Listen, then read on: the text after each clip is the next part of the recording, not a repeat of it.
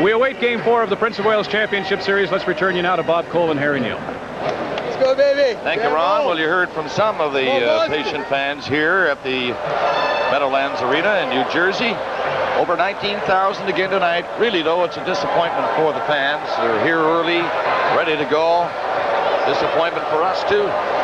You know, tickets went on sale for the finals on Friday morning at 10 o'clock. And at 6 a.m., there were 3,000 cars lined up to get into the parking lot to see if they could get the 5,000 available seats for the finals.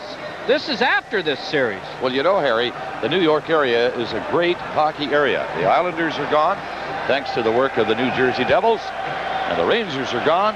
It's only the Devils left, and all of New York can't get here.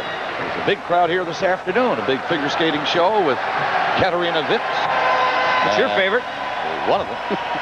And when we arrived here tonight, traffic jam, they were just leaving, so another 19,000 we're told to sell out this afternoon.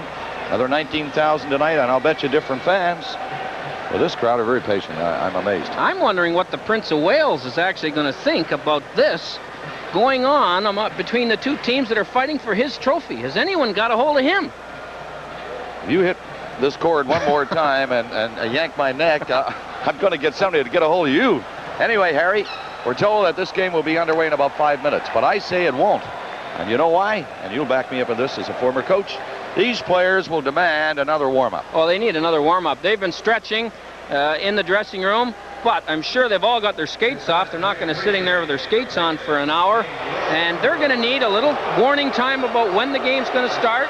And they're going to need time to warm up after they get out here. So if you don't have any more jokes or stories, Coley, this is going to turn into a very